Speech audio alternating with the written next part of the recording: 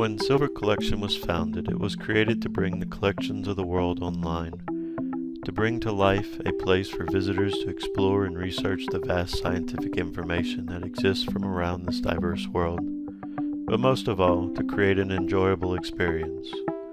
We first released SilverCollection in 2008, and it has continued to evolve from the feedback of collection managers, users, and researchers. With over 50 different features and a growing community of museum collections, we are unlocking the world's history one collection at a time.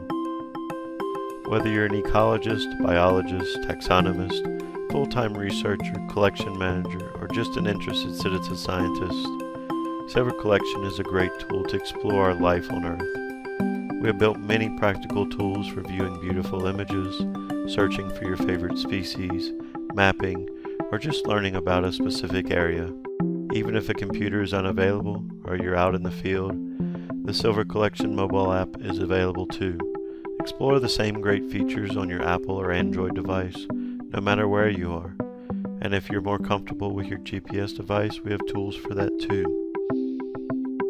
So if you're a collection manager, museum director, or looking to bring together a state or national portal online with one or more different collections, it has never been easier.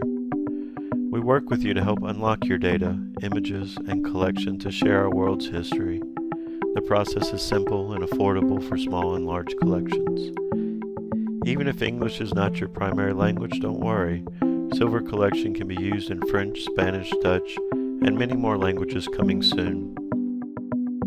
So let's take a few minutes to explore in more detail some of the major features of the software and see why it's one of the favorites for so many collections.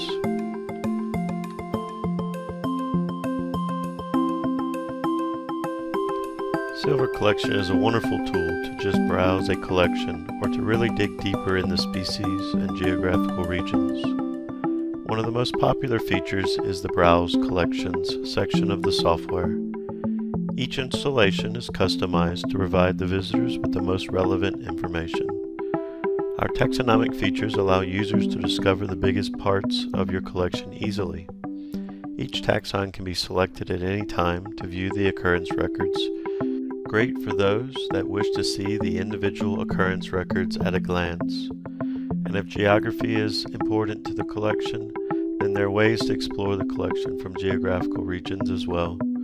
SilverCollection also supports viewing type records. For those who know more about the topic of research, they can dive right into the search features.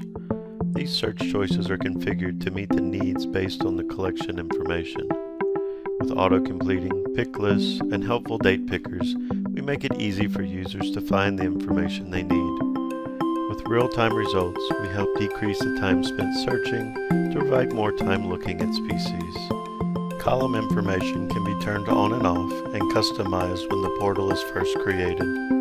Users also have the ability to sort the information by most fields and then visually group results for easier identification. Results can be continually adjusted to refine the information for just the right records. Those records can be downloaded in various formats for spreadsheets, GPS devices, or Google Maps. Now that the visitor has found those results of interest, let's switch to the mapping features to visually explore the locations of these dynamic results. Our mapping interface uses CartoDB, an online cloud mapping service that provides beautiful real-time results from any search query. With SilverCollection, we provide point maps, grid, and hex maps, along with a variety of geographical map levels. Our maps are based on occurrence density of the search results, but it also has the ability to look at the diversity based on a variety of choices, like family, genus, type status. There is interactive feedback for bouncing over any section of the map, and each point is linked to the actual occurrence record when clicked.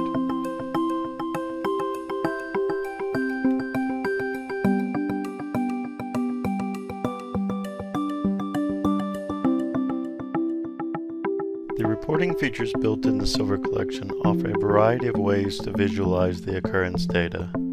All results are generated from the user's browse and search criteria. Users will be able to see year by year the quantity of records collected as well as the growth over time. SilverCollection also provides a monthly distribution by decade as well as normalized view from the entire date range. Also included are pie charts for taxonomic and geographic information.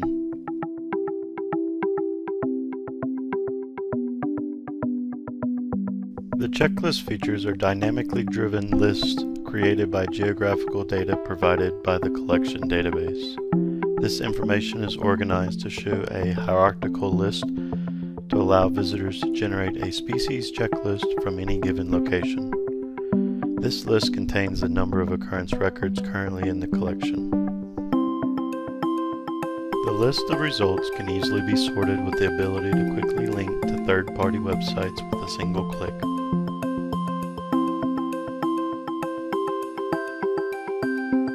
The Regional Biodiversity section is the same checklist but presented as a species matrix, showing which species exist in any given location. The matrix can compare up to 20 different locations and can be downloaded for your next field expedition. Images are an integral part of SilverCollection. We start with the ability to filter from all images down to a family, genus, or species. Once a choice is made from the list, the images are instantly loaded based on the new selection. If metadata is provided with the images, users can use those choices as an interactive key to reduce the remaining list to the exact type of image. Images can be viewed in different layouts and are linked to the associated occurrence record if a global unique identifier is provided. Images can be added from a Darwin Core archive, biodiversity image server, or a simple script written specifically for your needs. One of the last major features we will cover is the occurrence record. They can be accessed from a variety of locations and are added to the tab system to allow for multiple records to be opened at once. An occurrence record will contain the record information based on the Darwin Core format, as well as any additional information like specimen images, a geographical map, optional supplementary images from Flickr, and finally an annotation system to allow users to submit their comments to the collection manager. We hope you've enjoyed this presentation of SilverCollection, and if you would like to learn more, please contact us or visit us online at www.silverbiology.com. Thank you.